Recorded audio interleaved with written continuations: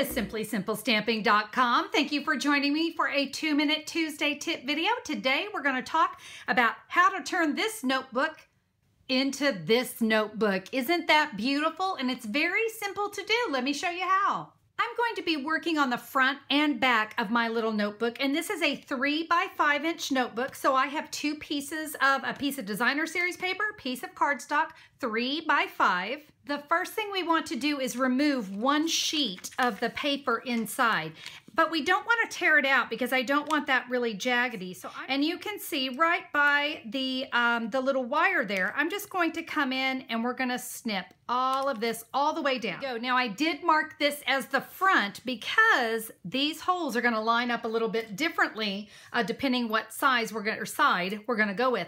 We are going to lay our designer series paper or your cardstock, whichever one you're going to do, and I'm going to paper clip this down. So I'm now going to come in with the 1/8 inch circle punch. I'm simply going to line up my hole punch in each one of these holes. Now you see my reason for not wanting to tear those out and having that paper jaggedy. I just want to come in and snip from the top into each one of those circles. I'm going to lay that onto my notebook, and you can see I'm just using my paper snips to push each one of those pieces up there at the top. I'm going to use my multi-purpose glue. And now we simply bring the two together.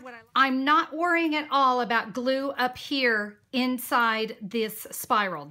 I'm now ready to decorate. A really great tip today, so go out, let's turn those ugly notebooks into something beautiful. They make a great gift as well. Guys, thank you so much for being a part of today's 2-Minute Tuesday tip. Be sure to check out more at SimplySimpleStamping.com, and I hope you have a fabulous day.